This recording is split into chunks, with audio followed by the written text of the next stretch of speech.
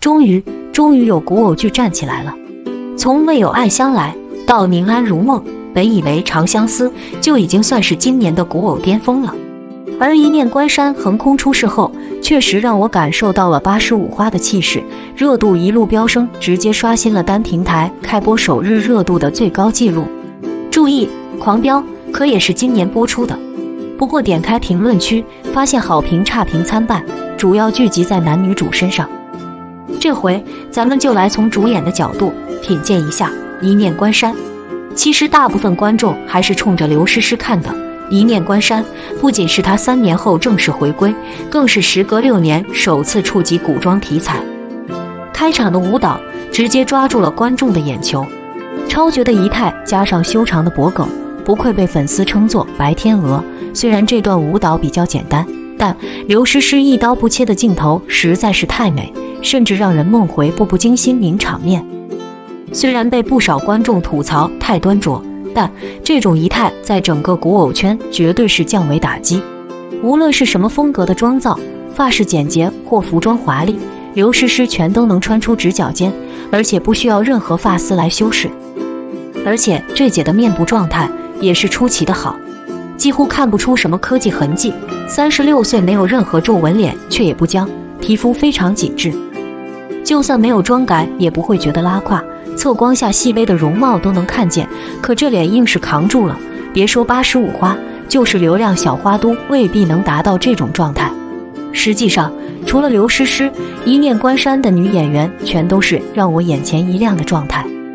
比如女二荷兰豆，她的五官不算出挑，却与人设适配度极高，女扮男装的小公主真的惹人怜爱。荷兰豆的小表情能够精准拿捏人物特点，而且没有大浓妆，还颇有点少年郎的英气。我想这种女扮男装观众是完全可以接受的。陈东玲在戏中饰演荷兰豆的皇嫂，其实在我看来，她还是更适合清冷挂的扮相，这种全都是重点的妆造反而突出不了陈都灵的气质。但不得不说的是，她本身就非常有古韵，确实好看。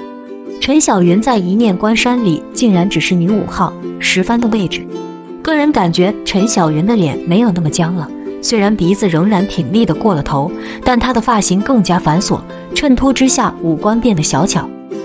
而且哪部剧的女5号能有这样的颜值，简直让人大饱眼福。很难在一部古装剧里看到各有韵味的女演员，她们在戏里都能够散发自己的魅力，而且观众也不会想起谁被艳压了这种无聊的话题。其实我很想说，一念关山的导演审美在线，真的很会选角。可当我看到男演员说半截的话直接被咽了下去。首先我对刘宇宁没有任何的偏见，虽然是网红转型当明星，可不得不说的是他唱功确实不错，而且真性情是出了名的，人缘好在娱乐圈本身就混得开。反正现在的古偶已经没眼看了，如果刘宇宁只是演个男二或小配角，观众也是能接受的。可他偏偏要在一念关山这种重点项目里与刘诗诗组 CP。 我挑挑拣拣截了2张最能看得过去的剧照，是这样的。这是能吹的程度吗？刘宇宁的演技就不说什么了，本身底子就一般，表情木讷，完全没有细节刻画，这是大家本身就能预料到的。而且这也不光是我自己说的，可最起码演和演你总得有一项拿得出手吧。没错，人家铺天盖地吹的是刘宇宁的原声台词，真的有被笑到，演都演不好，原声有啥用啊？没有对比就没有伤害。刘宇宁每次与男二有对手戏，我都会深深的心痛。同样是侧脸，男主与男二的对比是这样的。好，你说是服化道的问题，都怪造型师给刘宇宁的发套不好。换一套造型，俩人都换上古装男主的经典白衣服装，他们分别是这样的。注意，这里2个人的发际线和鬓角都是相同的。要问为啥不给男主特写，只给男二特写？这上面侧脸对比照不是给特写了吗？谁好看谁难看，摄影师还分不出来啊？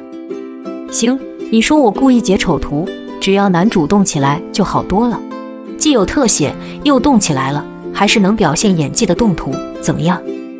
很少有男星能符合贼眉鼠眼这个形容词，空洞的眼神，没有变化的表情，加上粗粗的眉毛，不知道的以为是哪个小反派，还不是大 boss 那种。当男女主与男二三人同框，就这种情况下，谁和谁更有 CT 感清晰明了。不得不说，当演员也太容易了吧，没有一点气势，五官也不扛打，就能和85花演情侣，路人观众都会觉得离谱的程度。其实方逸伦已经是古偶的御用男二了，在看《玉骨遥》的时候，我真的没觉得他有这么惊艳。你说导演会拍会选角，可这男主怎么看怎么像打酱油的。你说导演不会拍，除了男主全都赏心悦目，这问题出在谁身上呢？